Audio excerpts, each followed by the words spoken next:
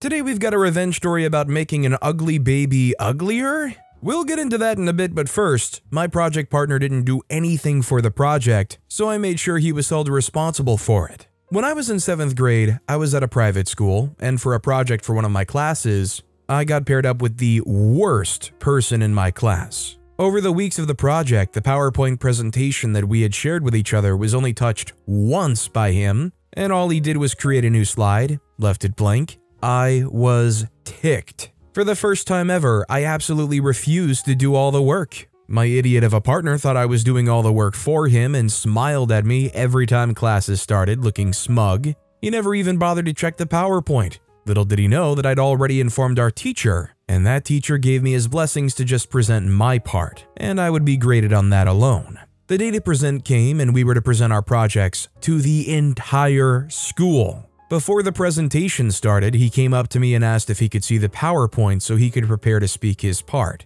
I just glared at him so hard he visibly paled and went back to his seat, where I continued to give him the stink eye the whole time until it was our time to present. Luckily, I was in charge of the first half of the PowerPoint, so I started things off. I knew I hit it out of the park based on how our teacher was nodding his head from the back of the room. At the end of my last time, I turned and looked at my partner, who had gone pale despite all of his freckles. Alright, insert partner name here. Ready to present your part? I didn't bother waiting for a response and just clicked the clicker. A blank slide showed up on the screen, exactly what he had contributed to the project. And then the PowerPoint ended. It took a few seconds for people to realize it was over, and there was the general hubbub of confusion. Finally, the principal stepped up and asked my partner what was going on. Mr. Freckles looked away and mumbled something about it being on a flash drive left upstairs in his backpack. He was allowed to leave the room to go retrieve it. I stood there in front of the whole school, smiling to myself for 10 minutes. The idiot still hadn't returned, so my teacher suggested we move on with the presentations. A couple of teachers left to go find my partner, who was quickly found hiding in a closet in one of the classrooms upstairs.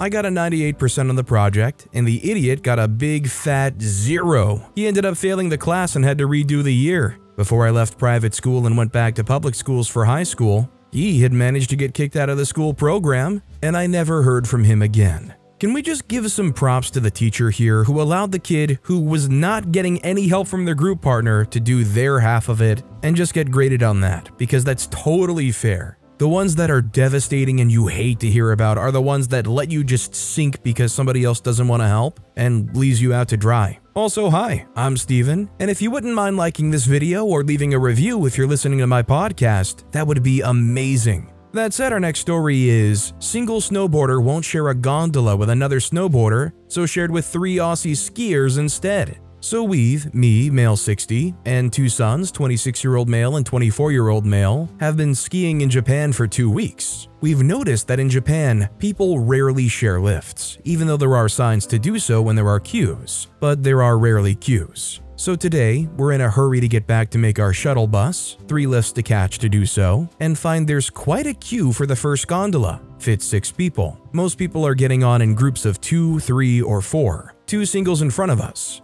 The lift operator asks the second single to join the first. He shakes his head and points to the second gondola, so as soon as he's on, the 3 of us jump in behind him. So instead of having a comfortable ride with a fellow countryman and snowboarder, he has to share with 3 loud Aussies who are also skiers. Simple and on the spot. To be fair, in a situation like that, I'm not outgoing. It would be uncomfortable to share a ski lift or whatnot for me, but at the same time, I wouldn't have an expectation that I can just hog one all to myself. You gotta give him props though, he tried. He almost got away with it if it weren't for the 3 of them hopping in right after him. Our next story is, I can't sell food? Fine, I'll sell the plates then. I stumbled across the subreddit and decided to share a story of petty revenge from my youth. 14-year-old me was a menace to society. She had her fair share of respect for authorities and rules, but if you try to impose a ridiculous rule on her and she found the tiniest of loopholes, she'd exploit it to kingdom come. Set the scene, I'm in middle school and it's almost Easter, so every class is putting up a kiosk for a bazaar. You are allowed to sell anything, legal, obviously, crafts, pastries, art, etc. My class wants to make some money to fund a trip.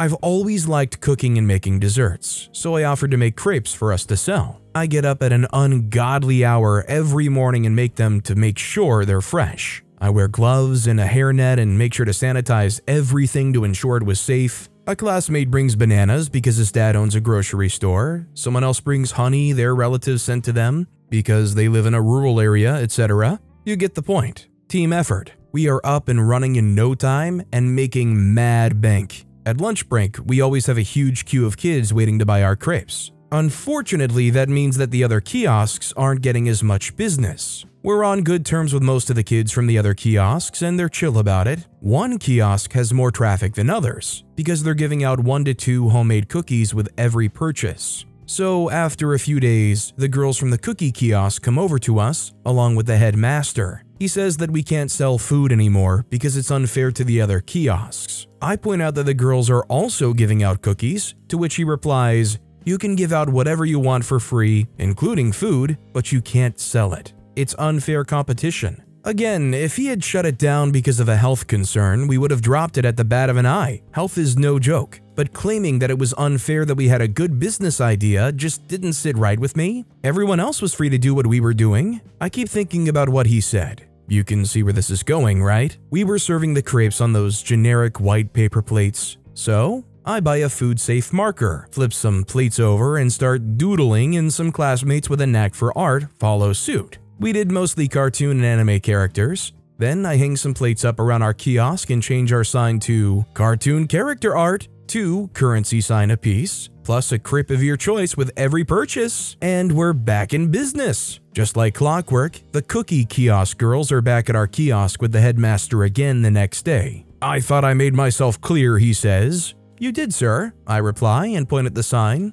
After a long silence, a calm facepalm, and a long, "I don't get paid enough for this" sigh, he relents and I give him a crepe on the house. He also suggested I become a lawyer. Well, did OP become a lawyer? Definitely a really good compliment. Unless people are telling it to you because you're trying to make a deal to get a cut of the money. Our next story is revenge against a female colleague who tried to take credit for my work. It's my first time writing, so apologies for any mistakes and if it's too long. This happened a few years back. I was working for a large IB company. I was actually from a back office role, but people from back office were frequently allowed to be in front office whenever the front end team had shortage of staff. So I went to the front office for a month. After a few days, I was assigned a project in which I and another female analyst, first year, had to update a 70-page deck in 2 days. The VP was recently promoted from associate role, so we didn't have any other associate to the project. For context, most people from back office who go to front office, it didn't matter if they get the credit of work or not, since they only go to enjoy this all-expenses-paid trip to a big city. They don't have any intention to work full-time IB because of long working hours, ruthless work culture, etc.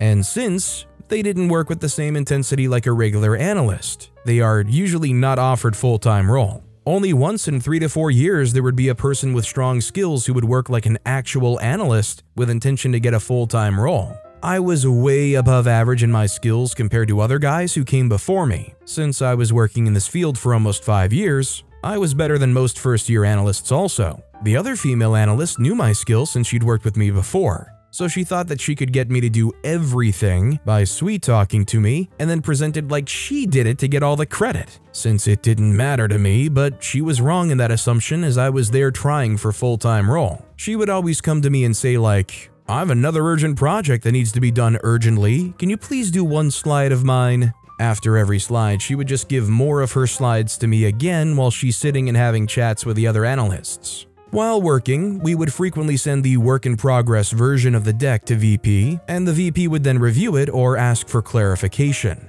Now, whenever the VP would ask any questions related to the slides that were supposed to be done by the other female analyst, she would come to me and ask what she should reply. Now here, I knew I had to do something to get the credit for the work, so I would reply directly to the VP before she could even come to my desk. When she came to my desk, I would act innocent like I didn't understand her intentions. I would explain to her what the clarification was and then tell her that I'd already replied, since when I looked towards her seat, she wasn't at her desk because she was on her way towards me. This happened like 6 or 7 times, so now the VP knew it was actually me who worked on all the slides. The female analyst was a little dumb, so she didn't understand what was happening here. After all the slides were done, we had to take printout and give it to the VP for review. Naturally, the VP asked me for it. I printed it and was going towards the VP when the female analyst came and said, "Oh, this is very petty work, you shouldn't do this. You're a big guy, you did all the work anyway. So let me do this and you take a rest." In a very sweet way. I knew what she was trying to do and I'd already laid down the trap, so I said sure, thank you, and let her do it. Now, the VP on the project was a very scary person, and the entire team of analysts was afraid of working with that person.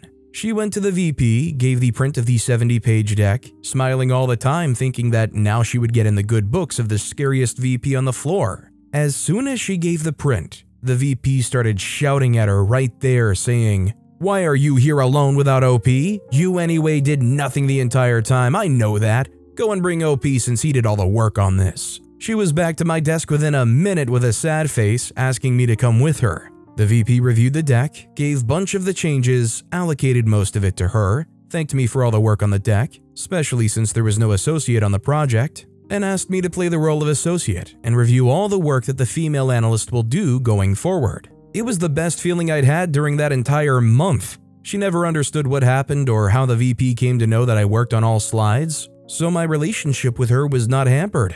We were still good friends till I was in the company, and I also made a good impression in front of a VP, which helped me when I applied to full-time role in that office. What I like about this VP is they're scary. Sure, people are afraid of them, but it seems like they understand when somebody is giving them good work and doing a good job. You can live working for somebody that you fear, but you know that if you're giving them good results, they'll respect you. Honestly, it's probably a healthier work dynamic to have that with your boss rather than being very buddy-buddy. Our next story is messing with the homophobic/racist guy my grandma married after he kept asking me, a teenage girl, if I had a boyfriend. This happened about 17 years ago, but I was reminded of it today and had a good laugh, so I thought I would share. Backstory: when I was about 12, my grandma divorced my grandpa and got remarried to this guy I'll call Bill. Bill was in his late 60s from East Texas and as religious as they come. And from what I'd heard from others and things he'd said over the years, I was pretty sure he was homophobic and racist. Thankfully, I didn't see him much since they lived several hours away. But on certain big holidays, mostly Christmas, we'd all pack up and go stay with them for a few days to celebrate. Being a 12-year-old girl at the time, Bill made me uncomfortable, mostly because every time I saw him, the first question out of his mouth was inevitably, "Do you have a boyfriend yet? Is there a boy you like?" etc. Sometimes he'd ask multiple times during the same trip.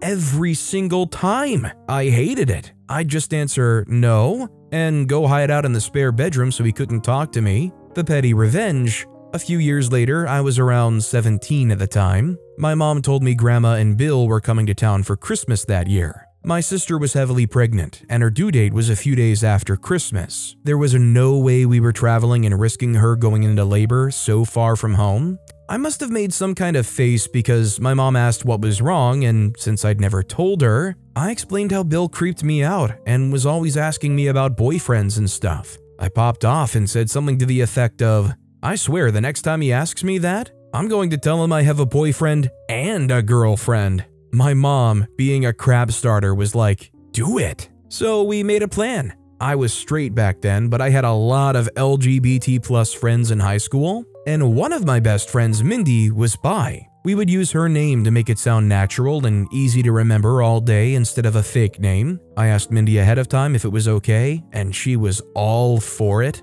She just wanted the details afterward, and if anyone else in my family who wasn't in on it asked me about Mindy, it would just add more credence to my lie when I talked about her or brought her up in conversation. The boyfriend was going to be all fake because I had a plan about him. Anyway, me and my mom are standing in the kitchen, and Bill is sitting alone at the dining room table nearby. My mom, again, a crap starter, doesn't even wait for Bill to ask. I think she wanted to watch and didn't want a chance on missing it if Bill asked while she wasn't around. A reenactment of our short conversation. "So, how is Mindy doing? I was so sad when she said she couldn't come." Mom looks suitably sad. "Okay, so we're doing this now." I reply, "Yeah, I know, but she had family visiting as well and couldn't find time to get away." I turn and lock eyes with Bill, and since he was listening in on our conversation, I feel obligated to explain. Mindy is my girlfriend. The look of shock and dismay on his face was so satisfying.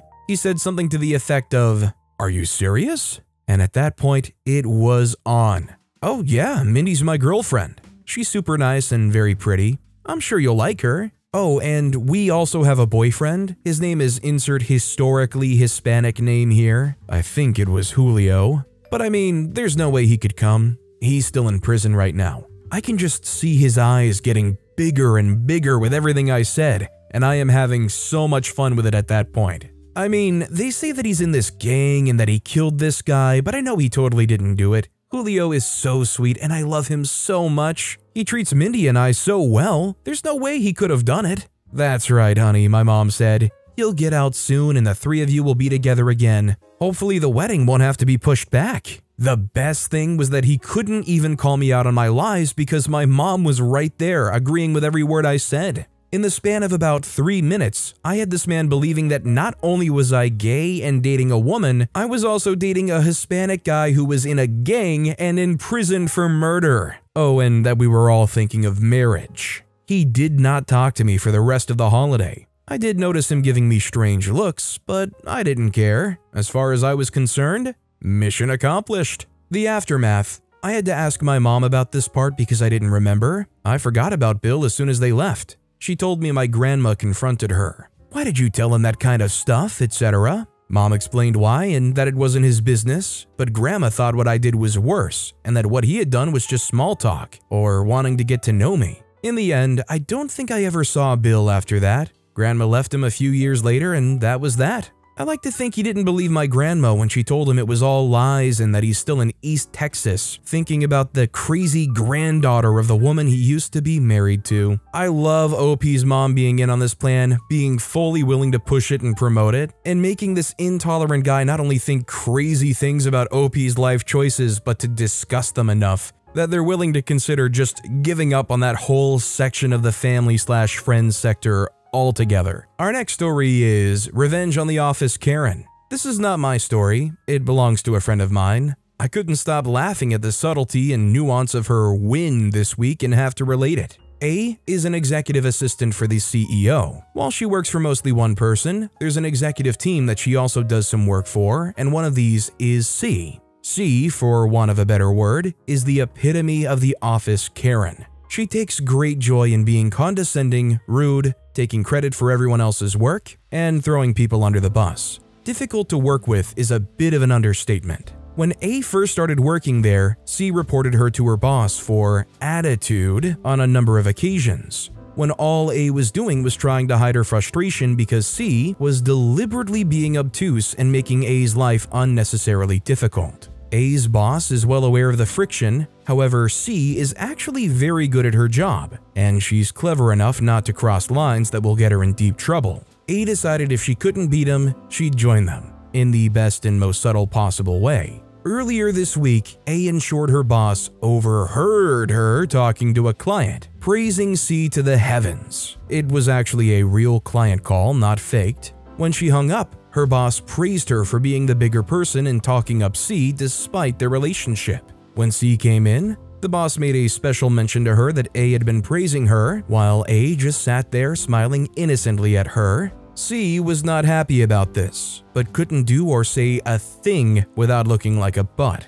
To put the cherry on top, the following morning, A greeted her with, "C, you look so tired, are you okay? Can I make you a coffee?" C said no and stomped into her office. Every time she came out, A proceeded to say, "You really don't look well. Are you sure you're okay? Is there anything I can do for you?" Meanwhile, A's boss overheard all of these exchanges and once again praised her for setting aside their differences and trying to make things work. By the end of the day, C was visibly seething and A was the boss's new favorite. We believe C may well be a basket case by Christmas. I love this because there's not a moment where they can speak up against this and she's just having to slowly learn to despise her job so much more because of their just pure rage for this person. If they were smart, they should start taking up the hospitality and just having them make coffees for them all the time or something. Maybe A would finally stop talking to them in that case. Our next story is, my ex's ex and I unknowingly got revenge on our ex. I, in my 20s, female, was dating a guy, let's call him Brian, for about 9 months. He broke things off with me to get back with his ex, Jenny. He didn't want to live his life not giving them a second chance to see where things would lead. I was crushed and angry. I would look them up on social media occasionally and later found out Brian and Jenny got engaged. Shortly after, I met my boyfriend and his name is Brian too. Around that time, I got a text from a number I didn't have in my contacts. I asked who it was and they said, "It's Brian, the one and only." What a loser. I ignored him. Little didn't he know I was dating a Brian, so certainly he was not the one and only I knew. I looked him up on Facebook and saw him and Jenny were no longer together. Jenny was with a new guy, also named Brian. Anyway, my boyfriend Brian and I got engaged and have been married for 10 years now. And Jenny, she married her second Brian too. It makes me laugh and feel oh so very good to think this guy thought he was so special. Revenge is sweet, especially when I didn't make much of an effort. Now, my question is, does Brian know that he was replaced by 2 separate Brians? Because if so, that is legendary and I wonder how he must feel about that. It's one thing to see your exes go off and be happy in other relationships, but it must feel a specific type of way to see them go off with 2 different Brians and be happy and marry them. This next story is parking as usual. I'm in a school car park reading my paper whilst waiting for 8:30 a.m. as I have some work to carry out in the school. A Range Rover pulls in beside me so close that I have no chance of getting out of my car. Woman gets out and heads into reception. I reverse out and then park on the other side of her vehicle, so she is blocked. Give it a short time to go into reception, make myself known, and head off with the site manager. Return to reception about 2 hours later. Receptionist asks if the white car is mine, as there was a lot of fuss earlier because one of the parents was complaining about being unable to get in their car. I acted all innocent. The receptionist said the driver had been demanding my car was moved, but she eventually had to climb in through the passenger door. However, she was a larger woman, so she struggled. I apologized, but the receptionist started giggling and said the woman was a pain in the butt and was always there complaining and demanding to see the head teacher. She showed me the video of this woman getting into her car, and it was rather enjoyable. Honestly, at that point, if somebody was humble enough and they came in and was like, "Hey, I could really use some help here. Can somebody get in my car and just back it out for me?" Like if it was hard for her to climb in through the passenger side and get over the center console, maybe somebody in there would have been willing to help, but not for somebody that's coming in there raging and making everybody stressed out. Our next story is, get rid of my cat? Okay, I'll get rid of your dogs. I, 22-year-old female, have a difficult relationship with my father, 60-year-old male, to say the least. I've tried to have a good, loving relationship with him my entire life, but he isn't the nicest person half the time. He can't hold a job or get along with someone for more than a month before blowing up over something. He yelled at me a lot for growing up and practically scrounged for things to be mad about constantly. His fits have become less frequent but no less frustrating. Anyway, since I've moved out 5 years ago, he's gotten 2 new dogs. Our previous ones passed away of old age or were puppies that were rehomed. We used to keep a lot of dogs and cats growing up, and occasionally some wild animals that were injured until they were nursed back to health. My dad got very attached to a squirrel we had in my middle school years named Junior. One day I came home, and Dad said when he let Junior outside to play, he came back in to do something. And when he went to call him in, yes, the squirrel responded. Yes, I know this is weird. He found the squirrel in a less than desirable state with my cat Polly. He said that since Polly got rid of Junior, he got rid of Polly. He didn't rehome her. It was traumatizing, honestly. I came home last week to see my mom, but I decided to visit my dad since he was only 5 minutes down the road. I got there, spent about 15 minutes with him, and then he blew me off to go get some weed from his dealer. Still illegal in my state. Before he left, he showed me a cute ornament he bought for his Christmas tree of a squirrel in honor of Junior, because he saw it in one of the feed stores in town. I asked where the ornament for Polly was, and he said that cat was garbage for what he did to Junior. A couple of days ago, I visited again and he ditched me again. While he was gone, the landline rung. It was the dog catcher from the local pound.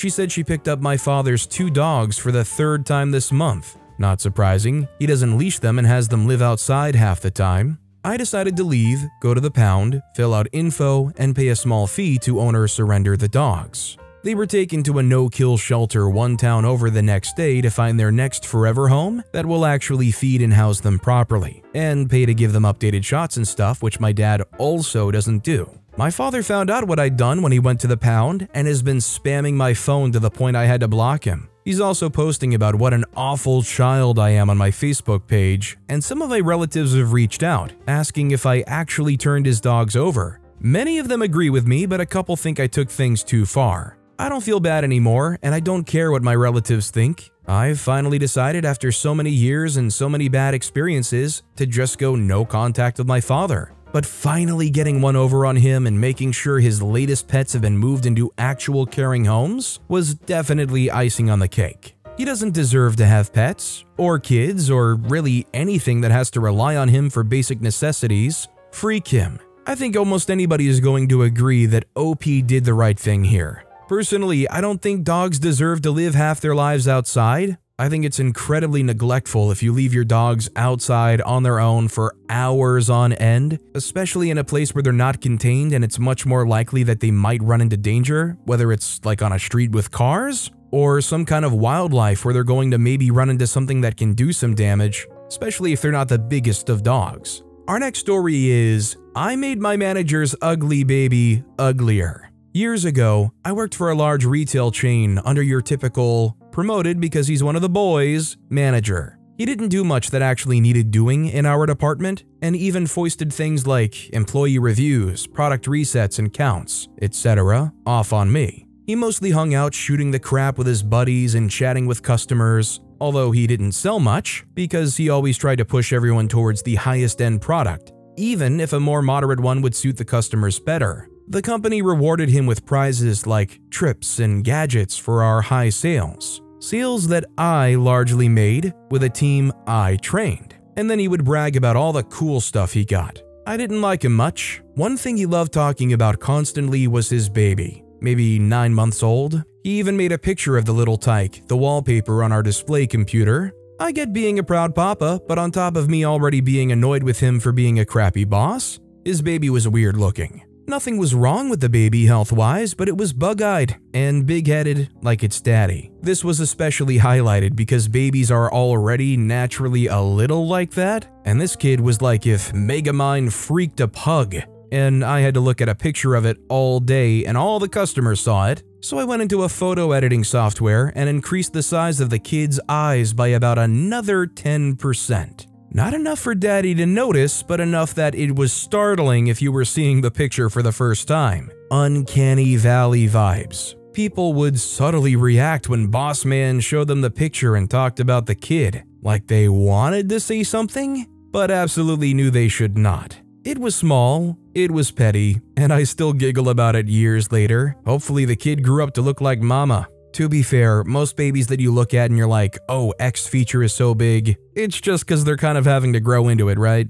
I think pretty much everybody can relate to having some situation where you see a picture of a baby and there's probably some proud, beaming parent sharing it and you're like, not gonna lie, in the back of my head, that's not the most photogenic baby I've ever seen. But you just smile and you say, oh, that's so precious, congratulations. You must be tired. But with that being said, that's all the time we have for today. Now, if you want to hear another awesome revenge story, check out that video on the left. Or if you missed my latest video, check out that video on the right. That said, I'll see you all next time with some more stories.